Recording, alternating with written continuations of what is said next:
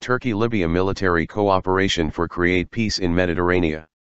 Libya's ambassador to Ankara has voiced confidence regarding military support from Turkey, saying President Recep Tayyip Erdogan will give a helping hand. We believe that His Highness President Erdogan will give a helping hand without delay, if it was requested from him. We should also mention the historical relation that united the Libyan and Turkish people, Ambassador Abdurrazak Mukhtar Abdul Gader told the Daily Hurriyet in an interview. Sending troops was not peculiar over the course of history, the ambassador said, giving the example of the siege of Tripoli in 1551 by Ottoman Sultan Suleiman the Magnificent. He said that back then, the Ottomans, too, paid attention to the call of the Tripoli people. Erdogan had previously said Turkey could send troops to Libya if the Tripoli-based UN recognized Government of National Accord, GNA, of Fayez al-Sarraj requested it, following a security and military deal between the two countries. Foreign Minister Mevlut Cavusoglu on December 14 said that no such request has been made yet. When asked about the conditions in which Libya would request troops from Ankara, the ambassador said that the legitimate government is the decision-maker in the process.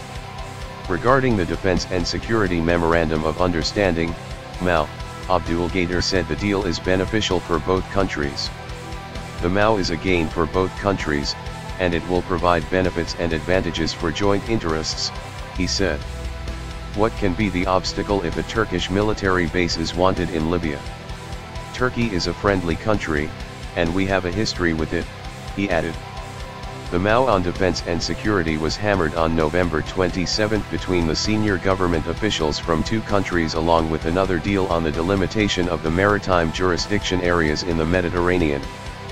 The agreement pledges a legal basis for substantial cooperation in the field of defense and security, including establishing defense offices in each other's countries, training, allocating of air, ground and naval vehicles, and holding joint exercises and intelligence. The move has come as the Tobruk-based General Khalifa Haftar forces have intensified attacks against the United Nations-backed government in Tripoli under the leadership of al-Sarraj. After the agreement, many countries, especially the European Union, lashed out at Turkey and Libya, saying the deal does not abide by international law. 27 members of the EU gathered on December 13 in Brussels and agreed on a statement claiming Turkish-Libyan Maritime Pact violates the sovereign rights of third countries. Regarding the criticisms, the ambassador said that the objections from third parties do not have a meaning. International community should respect the sovereignty of states and privacy of relations. The legitimacy of agreements will be given by the signatory parties.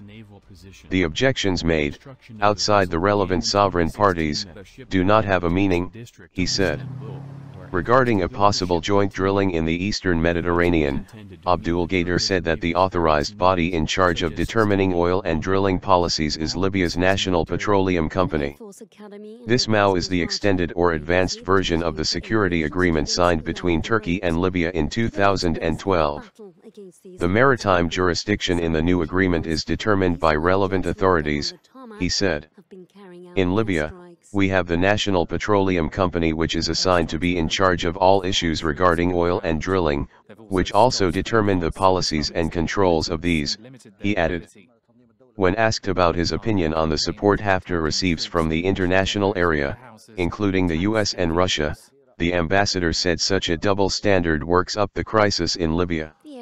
The support should always be in favor of strengthening legitimacy and respecting agreements. But, if we see it otherwise, this would be a diversion. While the international community should defend and support the legitimacy and stability of our country, the conflict and double standard of some countries supporting illegal formations becomes the fuel of our crisis, he said.